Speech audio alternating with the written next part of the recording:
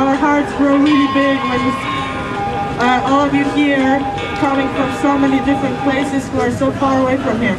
Okay, I need to read it because it's too emotional for me and for all of us to just, to speak like that. We have all gathered here because of an obvious reason, and this reason is Rozbrat Squad. But this is not the only reason why we are all here, because we have came here because we want to reclaim this city. It was stolen from us, and which is being stolen from us all the time, and we think that this is not right, that people don't have the right to decide about the look of the city, the life of the city.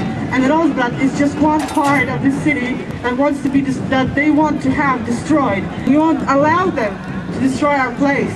Okay, we've received many information about solidarity actions from different countries, from all over the world, from Germany, Iceland, Greece.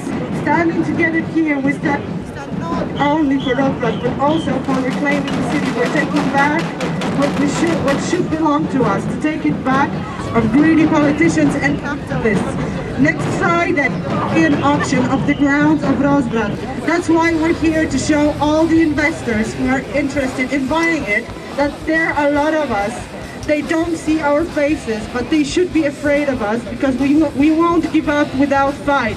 Rozbrat stays.